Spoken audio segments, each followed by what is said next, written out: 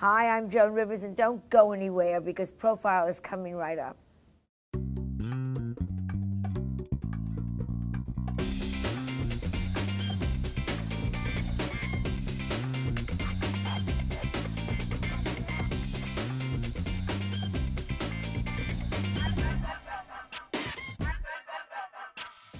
Welcome to Profiles. I'm Marley Hall. Today's guest is comedy legend Joan Rivers and one of the hardest working celebrities in the world. This two-interview compilation highlights Joan's unique gifts of humor and tenacity that have enabled her to achieve extraordinary professional success as a comedian, businesswoman, and best-selling author. After a short break, we'll join our host Mickey Burns as he welcomes the remarkable Joan Rivers to Profiles.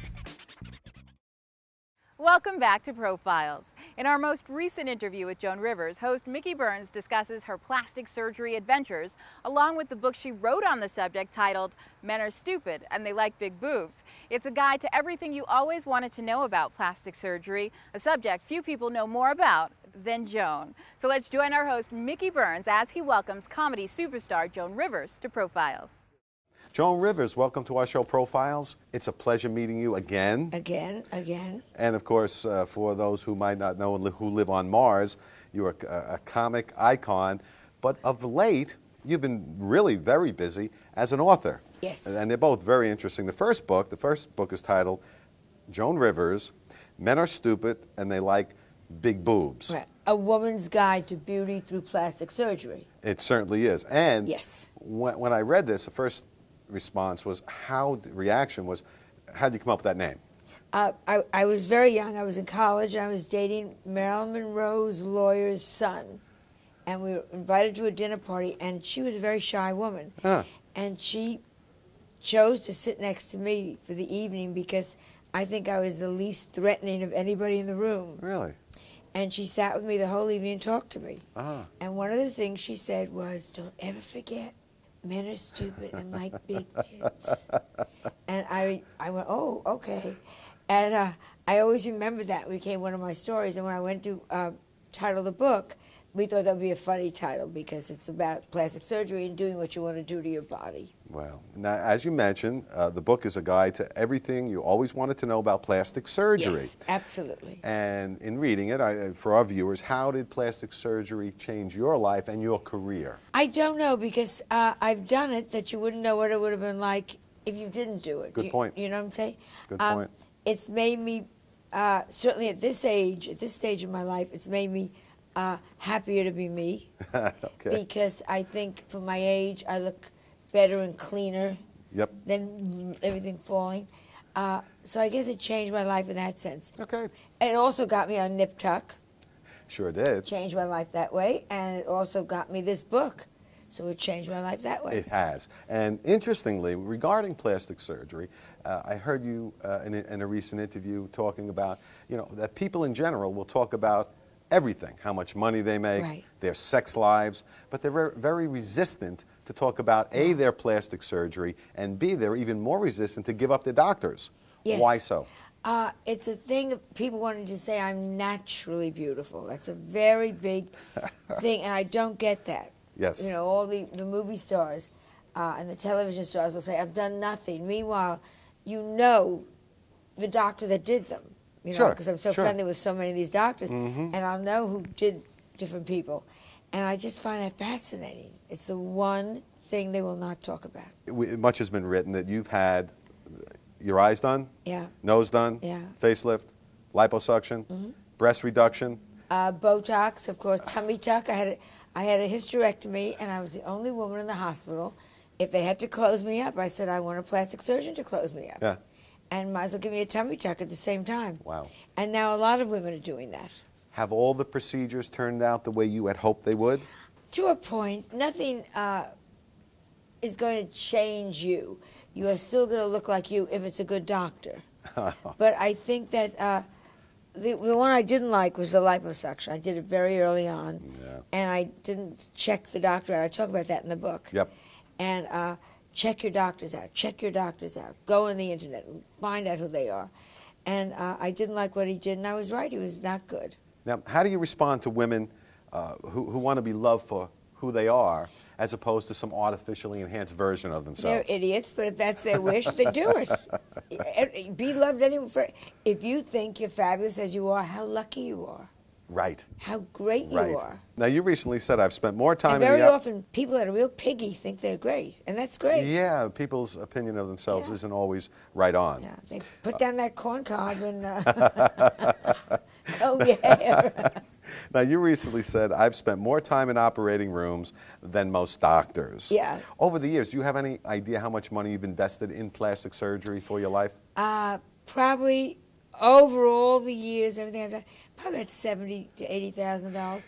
Well, how many cars have you had? There you go. It's how much have you spent on drink? How much have you spent on booze? How much have you spent? I don't drink. I don't drug. My two passions are books, buying books, love to go to bookstores, and plastic surgery. There you go. That's And where the money went. and there's the result. What advice might you have for those who would like to have some plastic surgery but feel they can't afford it, especially in this economy? Well, of course, in this economy, then you do very little. You do what you can. You get Botox, which will take a lot of the wrinkles away. Right. It'll also pull the chin up.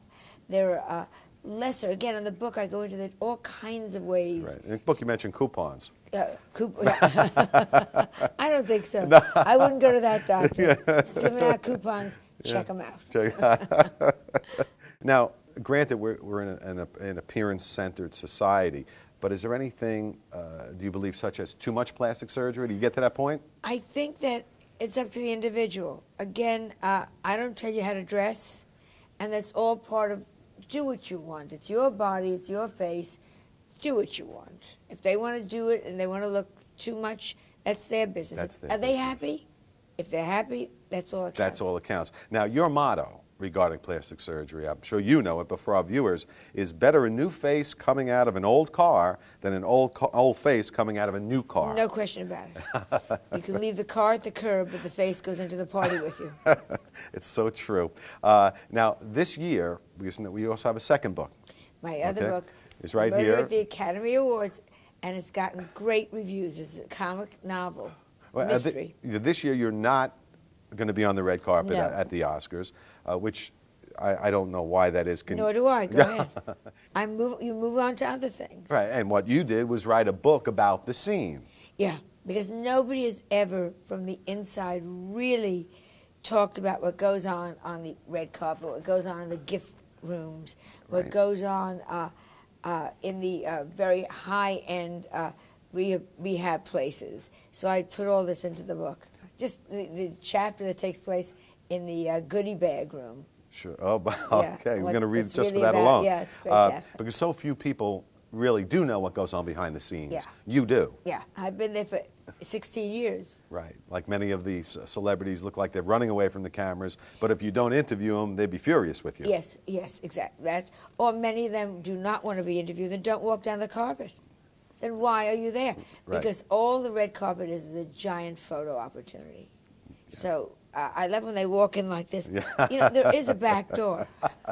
Absolutely. It's all such a game. I have a couple of questions. We had emails tonight. People knew you were going to be coming on our show. And two people, a friend from Staten Island, who's a big fan, wants to know, what do you attribute your enormous amount of energy to? Luck. And vitamins. I have been a vitamin freak all my life. If you said to me tonight, oh, and I drink, you know, Joan, and I take an extra grapefruit every day, I'd go, I got to get vitamin C, grapefruit. You try it. I do packets in the morning and packets at night of vitamins. Because your fans know the true extent of your schedule. Yeah. Whatever vitamins, you can do. Vitamins. And I always say in coffee and M&Ms. You exercise? Yes. Okay, that helps a lot. I exercise. Tony from Brooklyn.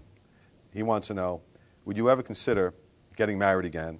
And if so, what would be the #1 characteristic you would look for in a man? Bernie Madoff is my hero. And he's taken.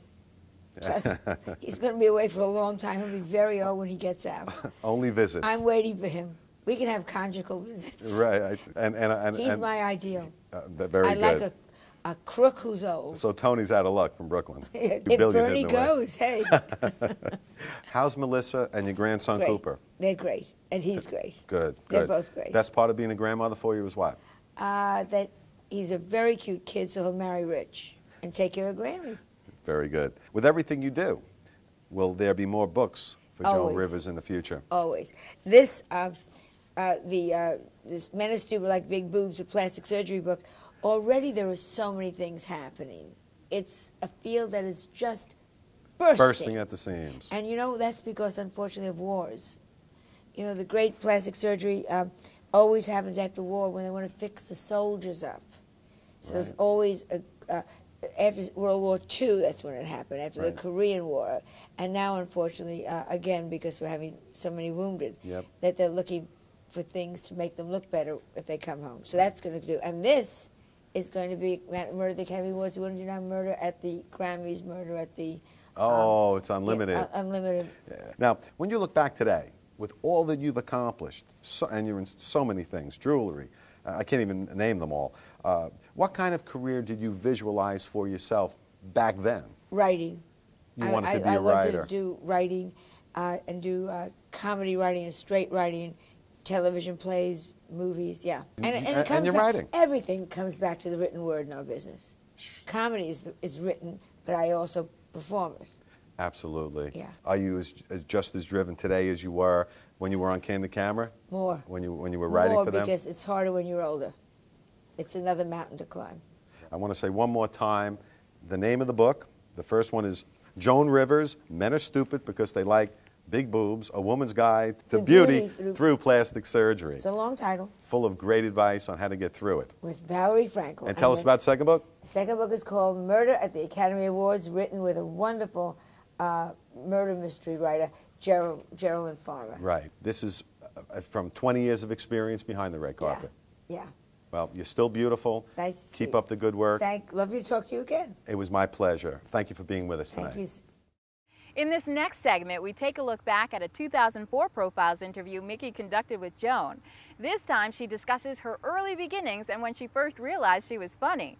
She also discusses her drive, her Tonight Show experience, and her family. Now back to Mickey Burns with Joan Rivers. Joan Rivers, welcome to our show Profiles. Glad to be here. And of course, for our viewers, they know you as comedian, best-selling author, Emmy Award-winning talk show host, and much, much, much Drunk. more. And, Drunk, alcoholic. And I should say grandmother, of Poor. which something that of which you have been keeping you busy of late. I understand. Yes. Carrie's annoying me all the time. Wants to borrow money. Yeah, already. What does a 3-year-old need a $100,000 loan for? I ask you. Now, he wants to improve the nursery. Yeah, okay. Or put a wing on it. Put a wing on the nursery. So I guess saying that you've had a busy and full career would be an understatement. Yeah, for thank you. God. And Knock on steel chair. Sure. And then, of course, in reading some of your background material, you're a native of Brooklyn, New York. I wasn't aware of that. Yes. And your parents were Russian immigrants. Yes. And when I was reading that, I was just, was it a good childhood for you growing up in New York City? Well, I had a great childhood. My dad was a doctor, and Brooklyn is a wonderful place, still is a wonderful place. And we lived near the parks. That was all great. And yes, my dad was funny, and no, my mother wasn't. But I think comedy is inherited. My sister is very funny. She's a lawyer, and I swear she wins the cases by making the juries laugh and the judges laugh. And besides being smart, I think it's, my daughter's funny now, so I think it's absolutely genetic. Passed down. At what point did you realize to say, you know, I think I'm funny, and I think I can make a career in this? Well, I knew I was funny by the time I was in the 3rd grade, that I could make people laugh. Not class clown, but witty. I knew I was verbally very funny, and that was great. And I still don't know if I can make a career of it. It's a very tough business. Well, but you've made a long I career guess of it. 1970 was the first time I really made some money in the business, that I didn't have to have 2 day jobs and night jobs and all that. Right. And I mean, in a way, you were a pioneer as a female stand-up comic, because when you started, I don't believe there were many around. Well, there still really are. There are a few more. But in my day, right before me, Phyllis Diller had certainly hit. And before her, there was a woman named Toady Fields. She was great. She was great. Carol Burnett. I believe she was out there at the time. She was already there when I finally hit. Growing up in Brooklyn, you went to Barnard College. Yeah. And ended up Phi Beta Kappa. Yeah. And what I was surprised to read was that you studied anthropology. Anthropology. Why? I don't know. It's fascinating. Yeah. It still fascinates me. I get so to go into an area Ephesus in Greece, and they dig down, you find an entire civilization, and then you figure out what was happening there. It's a wonderful thing. Had you not entered show business, would have you stayed with anthropology? My joke now is, yes, if I could have brought along a hair and makeup girl. But I think I probably would have. Certainly anthropology and philosophy. That was my minor. Once you Phi Beta Kappa graduated from Barnard, came back to New York City, and you decided you were going to make your mark in show business as a stand-up comic? No, actress. As an actress. And I read somewhere, which I was surprised, and I think it's a good lesson for a lot of people watching tonight who think that it's easy to make it in show business. It's very hard, but I'll give, conversely, can I talk back to the Sure, camera? sure. This is the lucky part.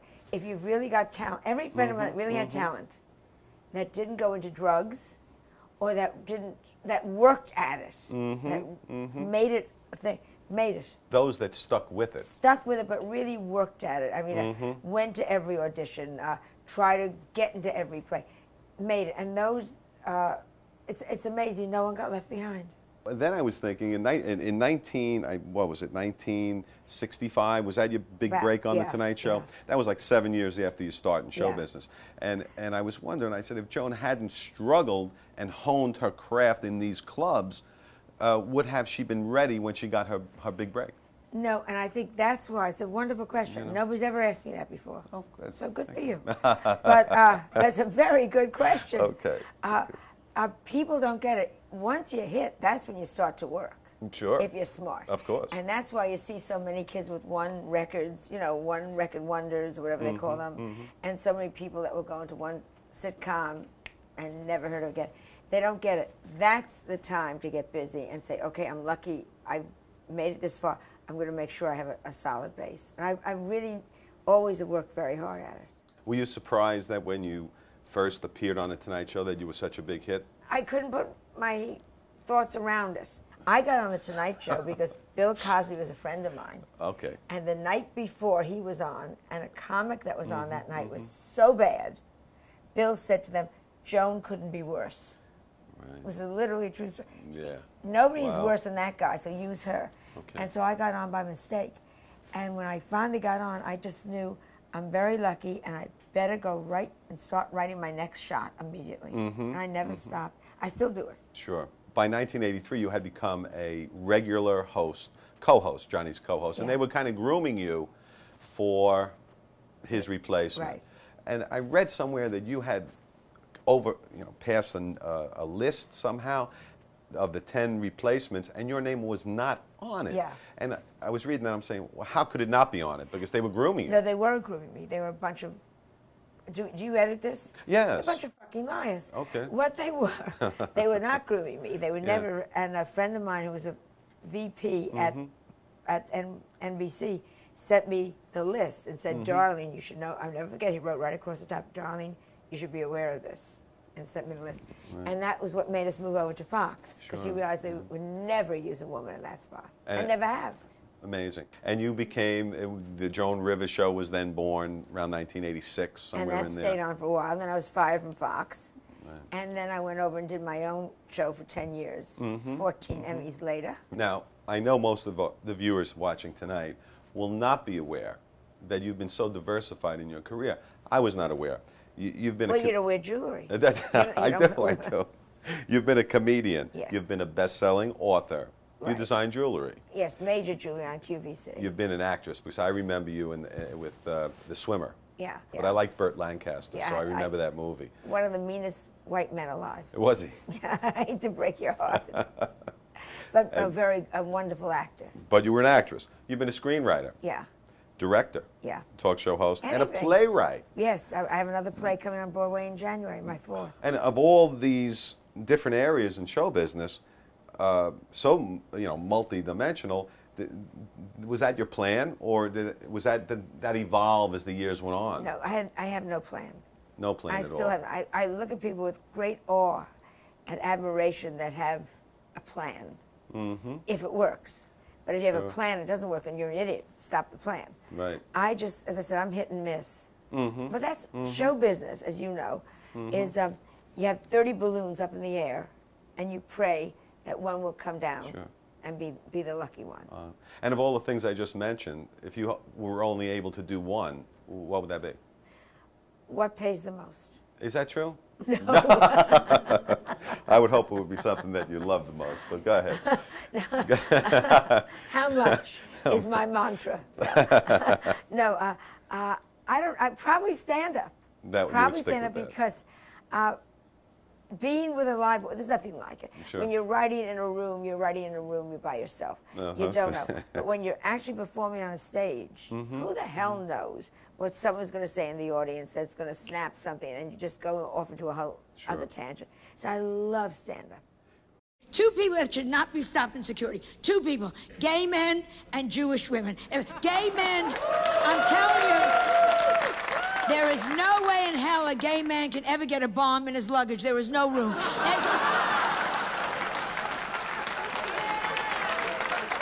Should I put the bomb in there, or should I take an extra sweater just in case I meet somebody Jewish? And a Jewish woman, no Jewish woman is going to ever put a bomb in a Gucci bag. Are you crazy? And what if the bag blows up and I don't? I'm without a Gucci bag. And I know you performed in England recently. Yeah, Theatre Royale. And at one of the theaters there, I was reading that you got the first standing ovation in 14 years. Yeah, isn't that amazing? Which is quite a compliment. The English don't stand up, and I didn't know. You know, Right, Americans, we right. stand up for anything. Yes. Somebody walked on stage, they're going to die, you stand up. You know, we like to stand. We're emotional people. The English, and I was Very coming reserved. out and thinking, these are great shows, and what is this? And then they finally stood up, and I came off, and the stage manager said, my God, they haven't stood up in 14 years in this theater. And I thought that was a thriller. That was now exciting. all the different venues that you've been involved in show business, is there one that with all the accomplishments that you have, is there one that you're most proud of, or you're happy for all the success? Anything. Yeah. You know, the Emmy. The Emmy was great. I've gotten a Tony nomination, which is great because it was against Diana Rigg, Dame Diana. Who did, it was Dame Diana and Medea, or me playing Lenny Bruce's mother. Right. But it's really just that I'm still around, that I'm still getting great reviews, that I'm still viable. I think is my thing that I'm proudest of. And you do look great. Well, you look great. All things considered. How do you see yourself at this point in your career? Absolutely on target. Absolutely Really? Current, yeah. And I look out, and the audience is tremendously young. I guess. I was laughing, but you look out in the audience, and they're all young people. It's the older ones that get upset with me. It's the older ones that gasp. Sure. Right. What did she say? A lot of our viewers may not be aware that you actually started out as a writer, and that you wrote on Candid Camera, wrote for Phyllis Diller, Zsa Zsa Gabor. And when I read that, I said, I wonder if writing for others helped you in the beginning to be a better comedian. That's a very good question. Writing for others was wonderful because it takes you one step away. Yeah. And you could also see how they took a joke and improved it. Or made it worse. Or made it worse. And that was all learning process. Today, what's the best thing about being Joan Rivers today? Right now? Yeah. Sitting here and talking. It's a great moment. Laughing with you, talking. After it's all said and done, what do you hope that, you've been so diversified, what do you hope your show business legacy will be? Oh, the hottest chick alive. And at this stage, let me tell you something. You are. Oh, she slept with them all. Oh, I'm terrified of the dirty stories that will come out later. Well, I did want to say there was a quote in a newspaper that said you are one of the treasures in New York comedy, and you are, and you're such a lady, and it was a pleasure having you. I had so much fun talking to you. Thank you so much. It was my pleasure, Thank you. And we hope to see you again real soon. And you're really, I'm not kidding, you're a fabulous interviewer. Very good questions. Well, coming from you, that means a lot. Thank you. Good luck to you. Thank you. Today, in her 70s, Joan Rivers has absolutely no plans of slowing down. She recently displayed her savvy when she was crowned as Donald Trump's celebrity apprentice. Additionally, Joan continues to perform her stand-up comedy act to sold-out audiences worldwide, while appearing regularly on QVC to promote her latest jewelry creations. Well, that's about all the time we have left on this edition of Profiles. Until next time, I'm Marley Hall. Thanks for tuning in.